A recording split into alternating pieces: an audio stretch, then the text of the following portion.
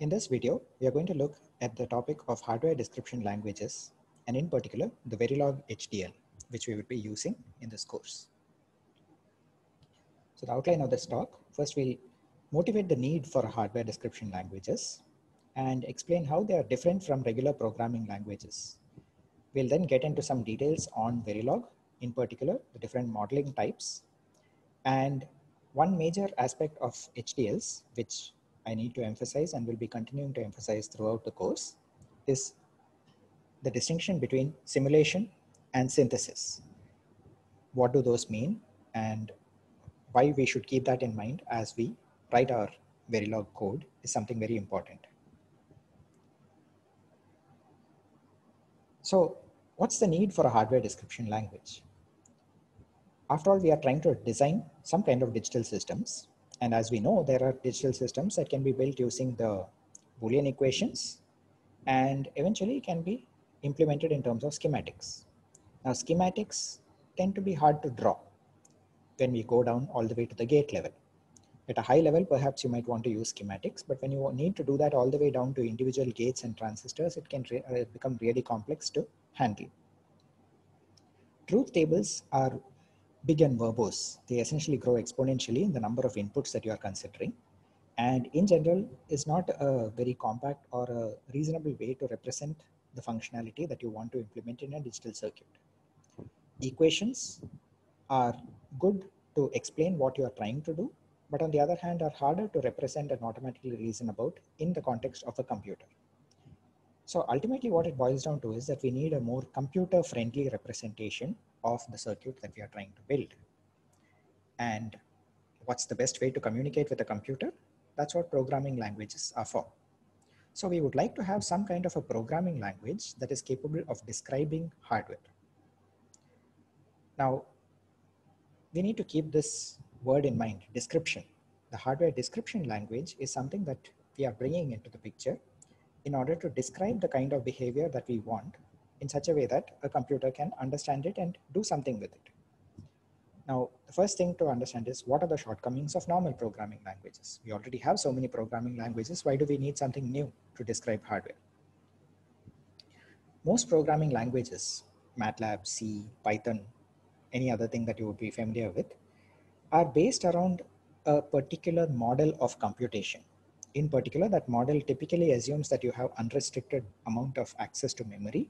Of course, there are practical exceptions to this, but at the base level, the language by itself does not impose memory as a sort of something that you need to be concerned about all the time. The other thing that happens is all the analysis of programming languages is still built around this idea of elementary operations, where you can sort of say that, multiplication, addition, all of those are core functionality that are just readily available. And ultimately what we end up doing is having a series of function calls and system calls to various other library subroutines that can execute the functionality that we want. In particular, one of the things that is missing over here is this notion of time or a clock that synchronizes different parts of the functioning together. And also this notion of concurrency, which basically says that you could have multiple parts of the program functioning at the same time. Now, of course, threaded programs or concurrent programs or coroutines, go-routines, all the different kinds of variants of those do bring in this notion of concurrency. And over there, you also do have some kind of a notion of a clock, or at least the fact that there are synchronization barriers which say that when certain different parts of the program need to come together, synchronize, and then move forward. They don't form a natural way by which you can model hardware. Now, one of the things to keep in mind over here as far as HDLs are concerned is HDLs explicitly bring in this notion of time or a clock and also of concurrency. But whether or not they actually correspond to hardware and whether they can be synthesized to a set of gates is not guaranteed by the definition of the language itself.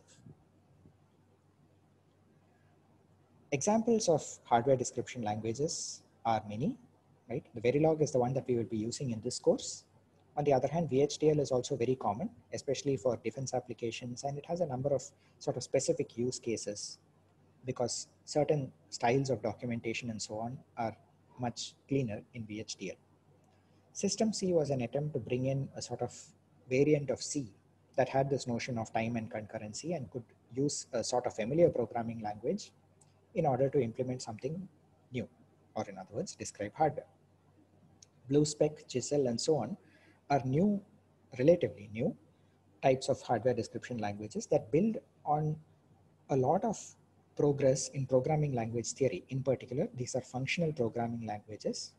And one of the things that we can sort of observe over here is the fact that hardware by itself can be thought of very nicely in terms of functional programs, right? Things which take inputs and transform them into certain kinds of outputs.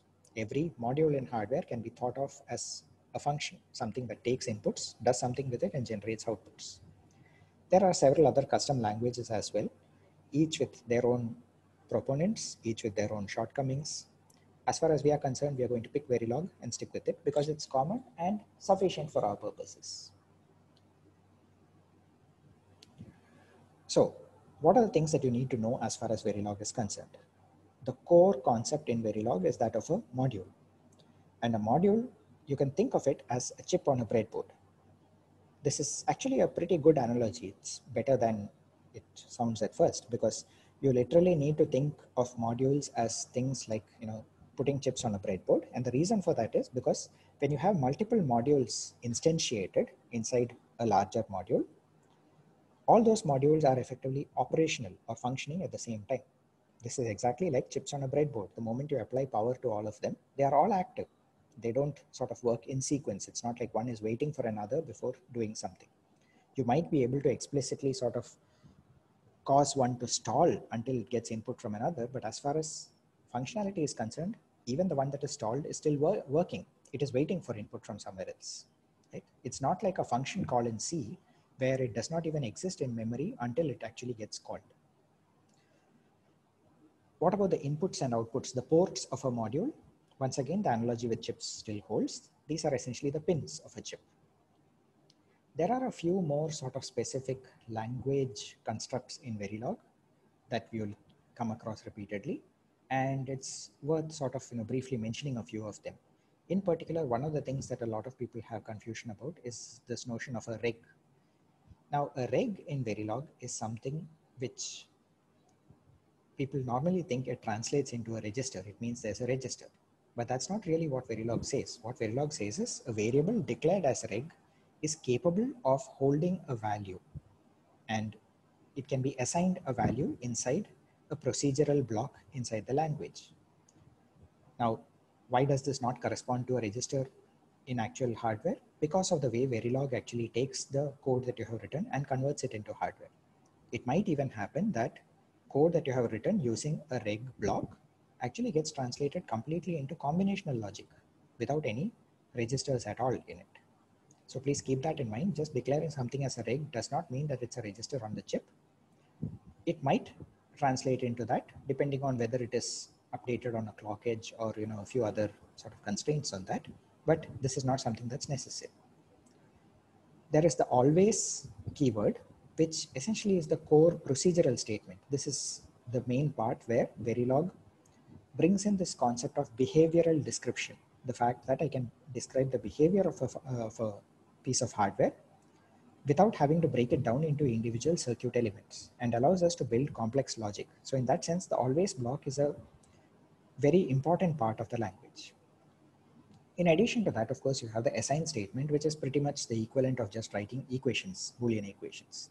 It's continuous assignment, easy to understand, and just allows us to implement simple functionality in terms of direct combinational assignment of logic. The key concept, of course, just to reiterate, is that you should stop thinking of modules or always blocks in Verilog as function calls. A much better analogy is to think of every module, or in fact even every always block or even an assignment statement, as either a wire or a module or a chip on a breadboard. Right? So there is some direct functionality which is implemented, and each of these blocks, assign statements, always blocks, modules, are interacting concurrently with each other.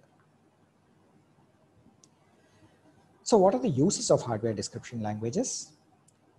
The primary use, and this is why the HDLs were created in the first place, was for simulation. Right? And this is something important to keep in mind. Simulation is always possible. You can write various kinds of Verilog which will simulate, but it may include non-synthesizable constructs such as file IO, wait statements, and so on. But there is absolutely no guarantee that just because you wrote something in Verilog and it passes simulation, it will work on hardware or it will translate into a piece of hardware. Synthesis is usually restricted to a subset of the simulatable constructs. And the most important thing that you should keep in mind is that whenever you are writing code that you want to be able to synthesize, you should be able to explain it in terms of a schematic, in terms of blocks, a block diagram, saying these are the different components, this is how they interact, and this is why it should actually get translated, or this is how it should get translated into hardware. Unless you can give that corresponding mapping, there is a good chance that the code that you wrote may not actually synthesize, or if it does, it might synthesize into something that behaves differently from what you simulated. Let's take a few examples of how first we can do combinational modeling using Verilog. There are usually three kinds of modeling, right? One of them is called the continuous assignment or the data flow model, which is almost like just taking the Boolean equation and writing it out and saying that you're literally going to take gates, connect them together, and you finally have a wire corresponding to the output. Very simple, easy to understand, but also applicable mostly for relatively simple kinds of logic computations. Structural is directly thinking in terms of gates. Right? You're literally putting in instances of different kinds of gates, and gates or gates, and connecting all of them up together in order to get the functionality that you want. So this literally says that the first AND gate takes in two inputs A and B and generates an output T1. The first OR gate takes in T1 and T2 as inputs and generates T4 as an output, and so on.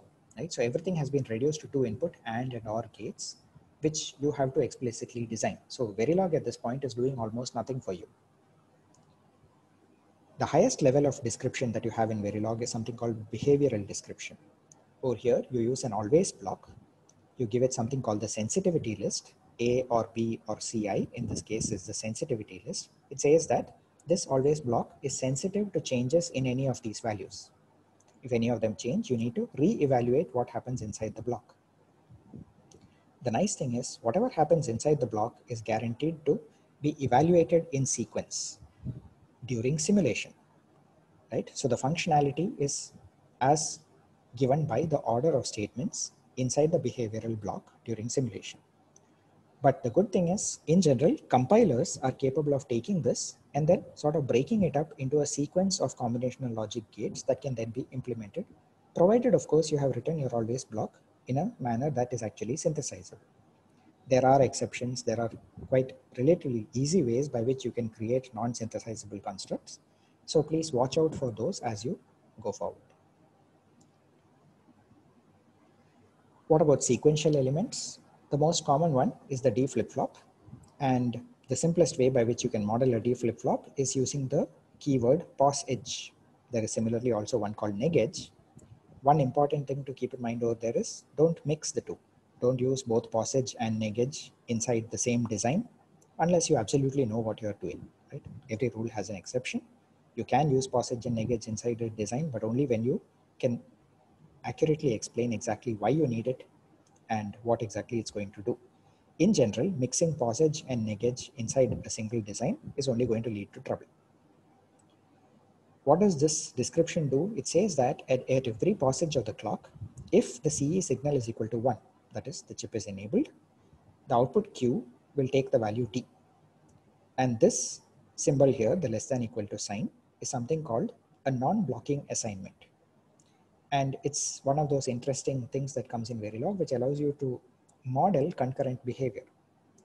What it says is that the Q less than or equal to D, the Q will take the value of D, but only at the end of the processing of everything that is happening inside this always block.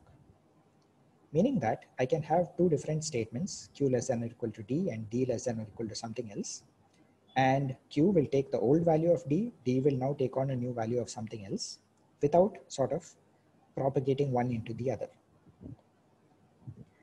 This non-blocking assignment the simple rule of thumb is whenever you want to implement sequential logic, you should be using non-blocking assignments. What about latches? Yes, it is also possible to write code that will get inferred as a latch, but in general, this is strongly discouraged, right? So if you find that when you synthesize your code or the code that you're writing is such that you end up getting a latch instead of an edge triggered flip-flop, you should go and look at it again and probably try and get rid of it for multiple reasons. One is that it may not really match what you expected to start with. And the second is that in FPGAs at least, the latch-based design is not really the recommended style of design at all. Right? And they don't implement as well as edge-triggered flip-flops. Like I said, there are two concepts. One is blocking assignments and the other is non-blocking assignments in Verilog. Blocking assignments are typically found inside always blocks and are used to describe combinational logic.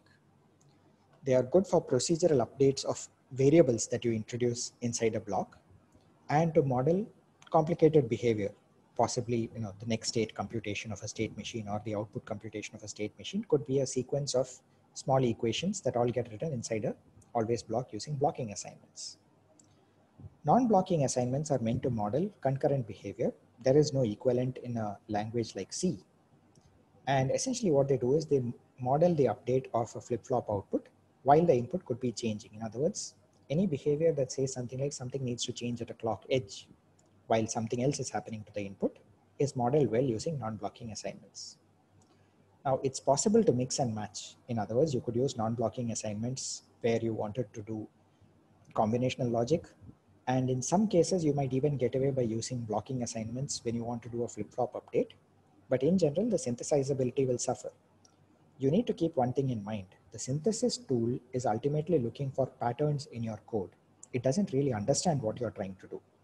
It just looks for patterns that match with known behaviors and says that if it matches this, it's going to make a flip-flop. If it matches this, it's going to make a multiplexer. If it matches this, it's going to make an adder, and so on, right? So any coding style that you use that does not match with those patterns, it will try and infer something else. There's a good chance that it will get it wrong.